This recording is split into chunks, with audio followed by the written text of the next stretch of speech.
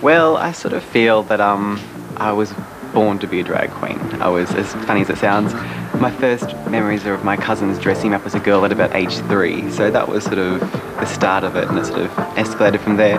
But I always loved anything that sparkled, anything that, you know, glittered or swirled out, anything that was sort of a bit theatrical or glamorous. So sort of it was a natural progression for me to sort of make a living dressing up in women's clothes. Only thing to do is jump over the moon.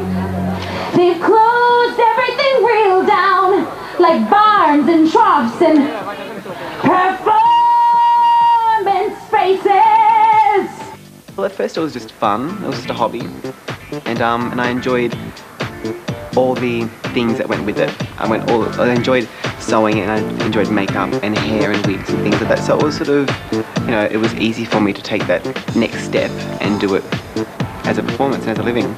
I think I sort of tend to lean towards more of the feminine side to drag. I'm not sort of clownish or over the top, but I can be, and I think it's good to have a good balance. At first, you have to sort of settle into a character. So once you establish that character, then it becomes second nature. It becomes like Vanity Fair for me is, not only is it me, but it's another person entirely. You know, I become a different person when I'm dressed up, and not because I mean to be, just because that's what happens. My wrists would be a bit limper, my voice might be an octave higher, and I would not be allowing that camera that close.